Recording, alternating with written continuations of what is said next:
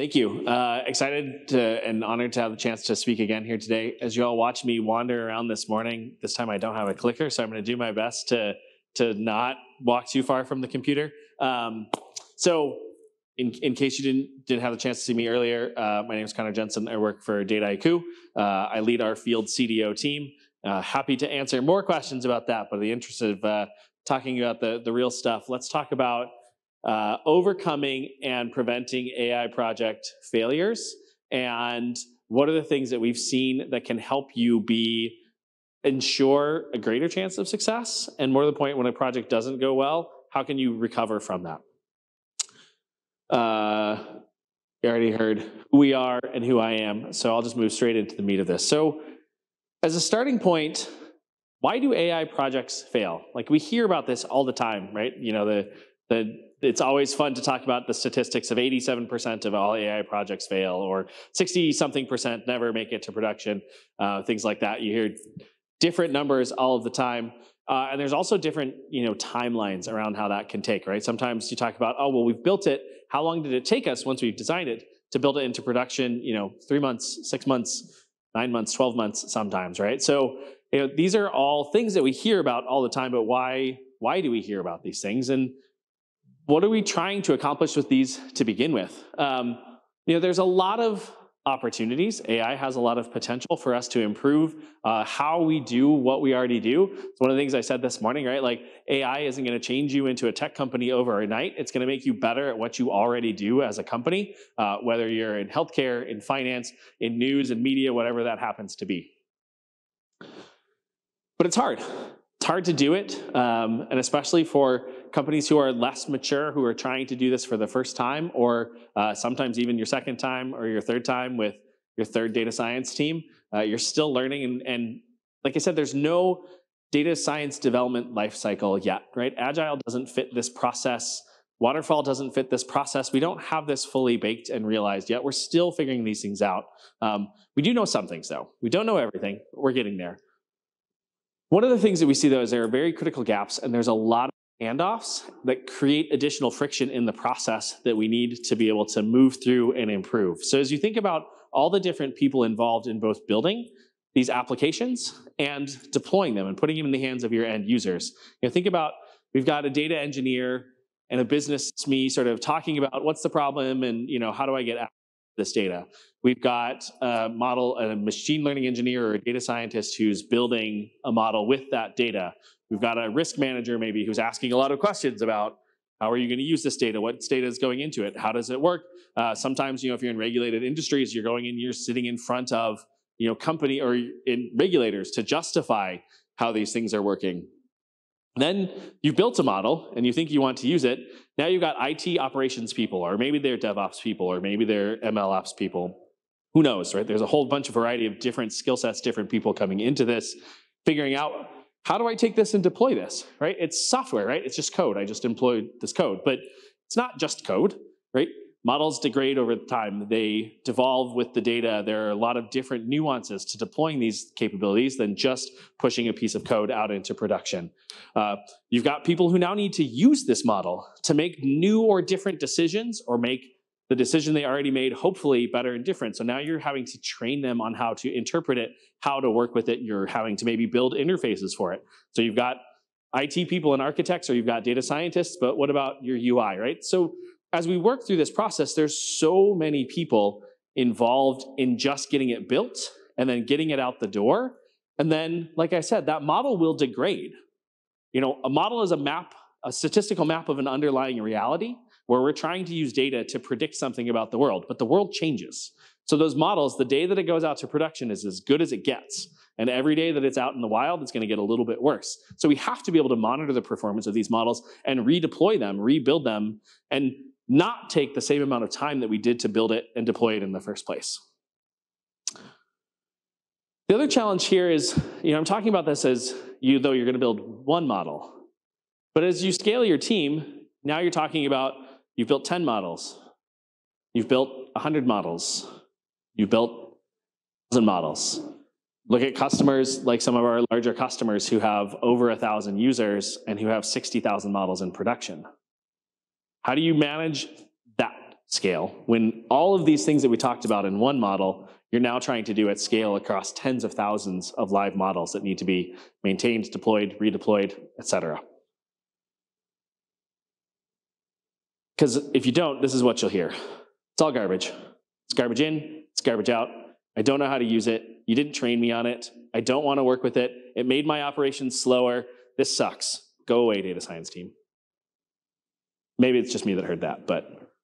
So how do you move from this, trying to manage this at scale, and hopefully make more successes, less failures? So those three problems that we hear about: too much bad data, too slow to operate, and too messy to scale. Let's talk about those each. So what's under that idea of too much bad data, right?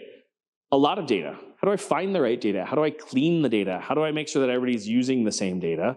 How do I have all these different people are using the data, collaborating to make that data better and easier to use? How do I stop spending most of my time just trying to do quality control on data, or fixing the same thing over and over again, or trying to reconcile why 10 different people came to me with the same revenue number, but it was 10 different numbers, right? The first piece is very much how do you make it as easy to discover and access data as possible.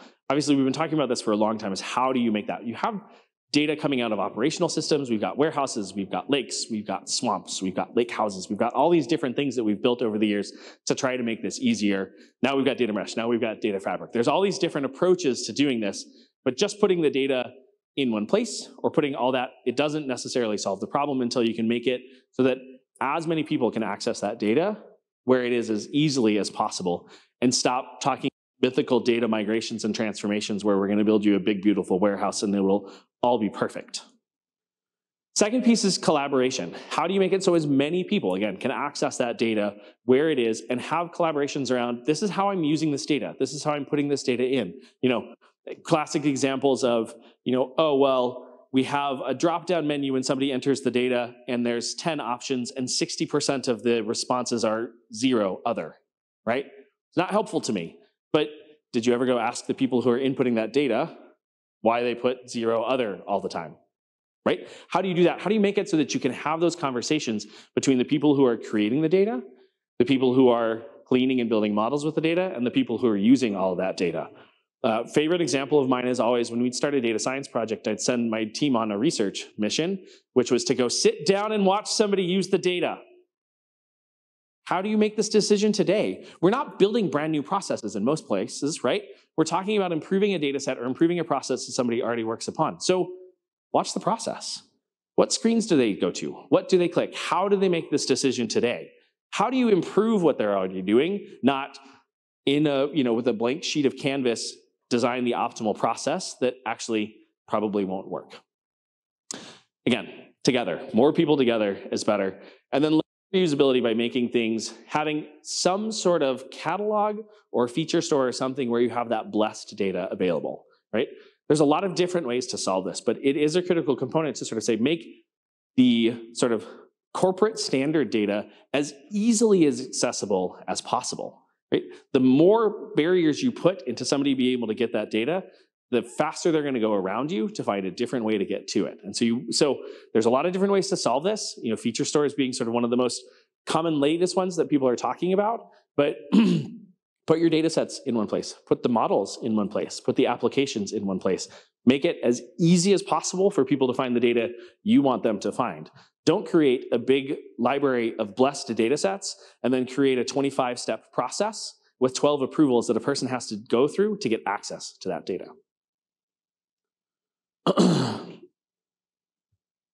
Dataiku, one of our customers, Bankers Bank, uses Dataiku to solve this problem very explicitly. Managing data from multiple sources, providing access to it all through Dataiku as that sort of central source. Again, doesn't have to be Dataiku, but you do have to have that single source or as few sources as possible.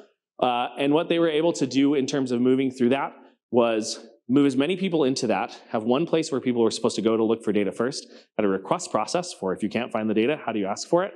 And they moved from what it tended to be, they saw an 87% reduction in the time to get access to data and to do an analysis. So instead of somebody spending 2 days trying to find the data, they spent 20, 30 minutes getting the data and responding to the question, right? So this is how you get that flow going. You just make it as easy as possible, putting it in one place, giving as many people access to it, and encouraging them to work together.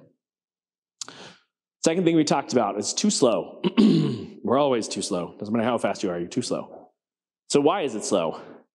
We talked that big racetrack before, right? All those different people and all of those different process or people involved in this process.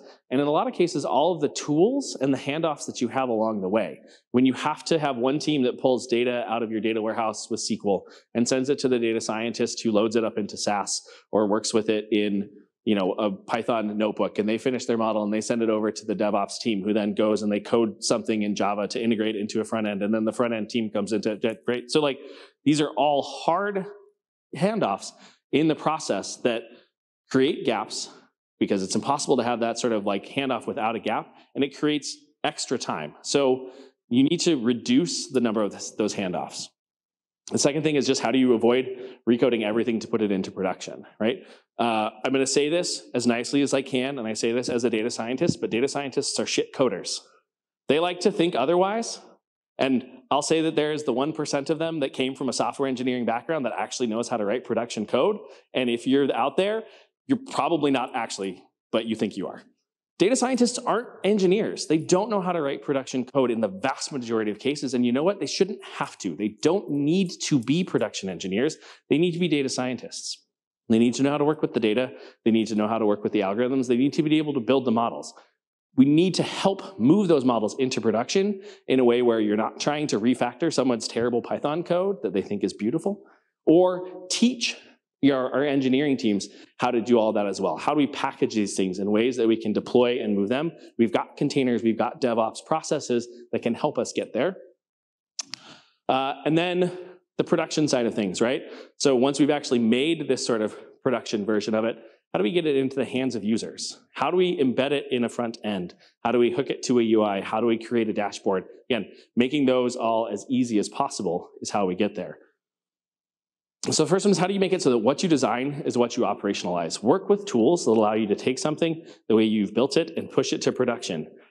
If you're Netflix and you have hundreds of software engineers and you want to be able to build an entire process that allows you to implement something written in a Jupyter notebook, cool. If you're not Netflix and you don't have hundreds of software engineers who can do this for you, buy a platform that allows you to do it. Build a simplified, again, back to from this morning, simplify and add lightness. Make as few tools in this process as possible to make that process as streamlined as you can get it. Make it end-to-end, look at that whole end-to-end process. And end-to-end doesn't mean from when the data scientist gets data and finishes training their model. End-to-end means from when somebody puts data into a system until somebody makes a decision. Look at that entire process as how you're doing it. Do those research trips. Send your developers out to sit with the people who are going to be putting data in the system. Look at the people who are going to be using it to do those analyses and help think about that whole system. And then finally, do it with production-grade AI infrastructure. Jupyter on your laptop is not production-grade AI infrastructure. Your own, I'm the data scientist who likes to have all the ability to tinker with whatever I want, so I have my own AWS credentials and I have my own stack that I built, that I made this model on, that doesn't exist in production. It's not production infrastructure. Use the infrastructure for building that you're going to use for deploy. That does mean you need to be able to think quickly about how you adapt that production infrastructure to let data scientists work through new things. I've built teams where we had, as part of our data science team, an R&D team that was specifically there to test out new tools, test out new packages, build those, and work with our infrastructure team to put those into production in something that wasn't, I need this Python package, and 6 months later, somebody installed it in an edge node so that I could use it, right? So you have to be working on both sides of this. Data scientists need to be working within those guardrails, but you have to have an IT team that's working with those data scientists very proactively to have that architecture moving as the space moves. An example of a customer of ours, they would do analyses on sort of new markets for PE acquisitions, if I remember exactly. And every time it was, they'd get a bunch of CSVs, a bunch of people would go do all this manual work, and it would take them, 2, 3, 4, 6 weeks sometimes to be able to come up with an answer, or They worked until the answer was due, and then the answer that they gave was as good as they could get. By leveraging some of these things, again, sort of that standard architecture, putting people all into one place and using the infrastructure to deploy that they built on, they were able to reduce that by about 85%, the amount of time that it took them to create these by building these as repeatable flows in a design area that they could push into production. All right, and finally, too messy to scale. How do you rely on standards and templates, right? We need to work within guardrails. You know, I love experimenting and I love tinkering, and it's fun to try and build new things with, you know, all the freedom in the world to install and do whatever you want. But you actually need some of those constraints if you want it to work within the larger ecosystem that you work within. How do you check against business requirements? Make sure that the product you're building is actually going to solve the problem that the business has. And how do we sort of keep that big picture? So adopt patterns, use blueprints, use projects that have sort of pre-built flows or have pre-built data accesses or things where everybody is starting from the same starting point. Use common code environments or other sort of shared libraries to make sure that everybody is working within that same framework. Build guardrails in place so that you can move fast and push things out to production, but where you have some of those data access controls, or you have bias checking and subpopulation analysis or other things that can be implemented to make sure that this model is performing the way that you want it to perform, and that the business person is the one that's signing off on that, not the data scientist. And then, as much as you can, and this is easier said than done, track all of your models in one place, right? So again, the less places you're productionalizing, the easier it is to keep track of all the things that you've put in production. And that's an easier way for you to be able to then track the ROI and the value of what you're getting out of the investment you've made. CFOs and boards like to understand how the large checks they're writing in AI personnel and infrastructures are coming back and actually paying the bills. If you have to go to 20 different sources to answer that question, it's going to be a lot harder to do than if you simplify where you're productionalizing all of that. And think about what's the value, or how will we track the value of this project before we put it into production. An example of a customer who did this, Australia Post, was having staffing challenges, especially with like COVID and what was happening with both the volume of shipments like increasing and having the challenges putting people in place. So they built a series of models, a demand forecast, a staffing forecast, and a bunch of things together, saved like $15 million in their first year, and had improved customer experience by having these things sort of again.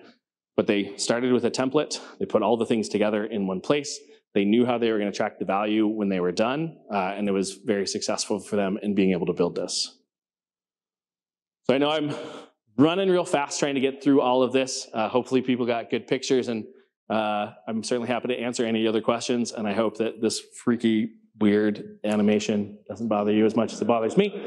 Marketing, I love them. Also, I like that the arrows actually are going in the same direction, whatever. That's what happens when you leave marketing to design slides.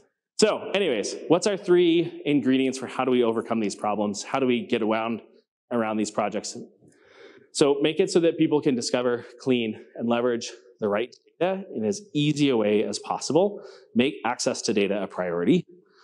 Second, operationalize how you have that path to production.